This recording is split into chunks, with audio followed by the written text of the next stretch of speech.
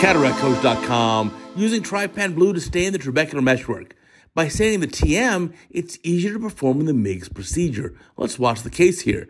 Now, a little bit of trypan blue going in the eye, staining the trabecular meshwork there nasally. It's not to stain the capsule. We don't worry about that because you got a beautiful red reflex. There's no issue there.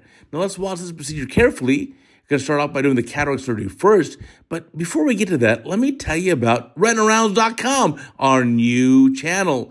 Retina Rounds is about retina surgery. New video every day, just like Cataract Coach. Sign up there on YouTube, but more importantly, go to retinarounds.com and sign up for the free daily email. I promise you'll love it. Now, getting back to our case here, our guest surgeon here is Dr. Mohammed Syed. He's our friend from Dubai in the United Arab Emirates, and you may recognize the name because we had him here on our Cataract Coach podcast, the top podcast in all of ophthalmology, and you can hear his incredible story.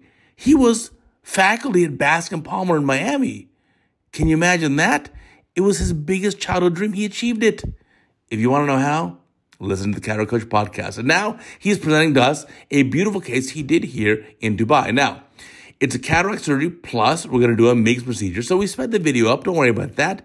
The cataract goes pretty smoothly. You can see he's obviously an incredible surgeon doing a beautiful chop technique here, getting the cataract out pretty easily. Now, you've got a patient here who's probably elderly, let's say 80 years old or older, and patient's already on 3 topical medications for glaucoma and has a cataract. So, hey, you're going to do the cataract, you may as well address some of the glaucoma issues as well.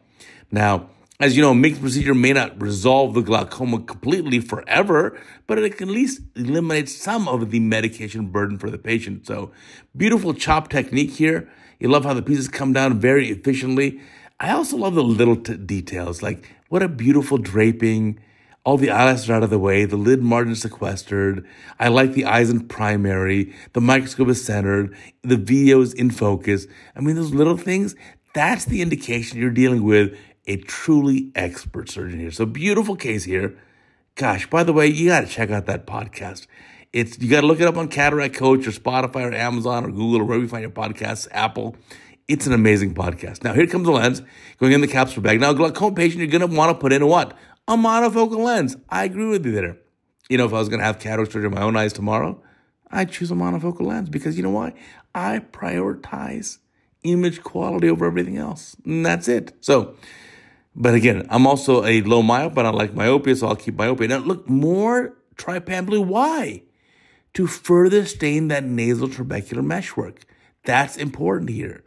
And so you're going to get that stained here because in this patient, it's very hard to see. Now, how do you know it's hard to see? Because in the pre-op examination of the patient, at the consultation, you put up the gonio prism and said, hey, look, it's really hard to see the TM. So you know that in advance.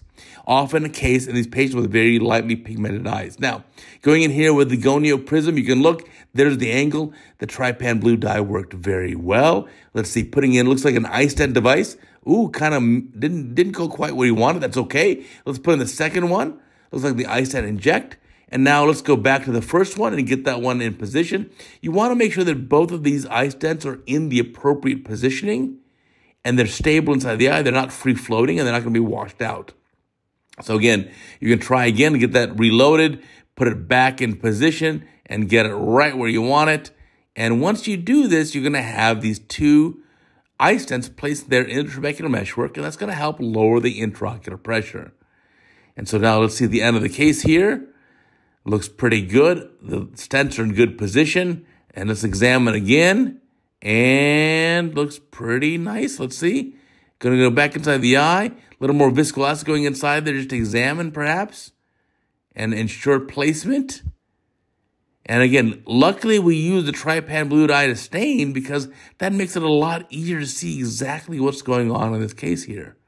And so once you finish with this, now let's go back, remove the viscoelastic from behind the IOL, from the anterior chamber, from everywhere, and finish up the case here.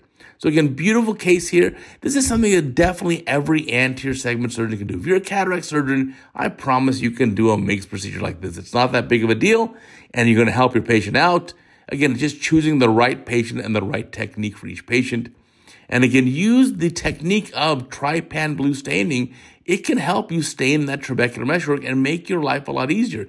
Even in a case like this where the capsule was very easily visible, great red reflex. You don't need the trypan for that. The trypan was to stain the trabecular meshwork. And the case looks beautiful. Everything's sealed up great. Wow, fantastic taste. Thank you for sending me the case. Remember, check out retinarounds.com, our new sister channel. You're going to love it. Sign up for the daily email. It's free at retinarounds.com.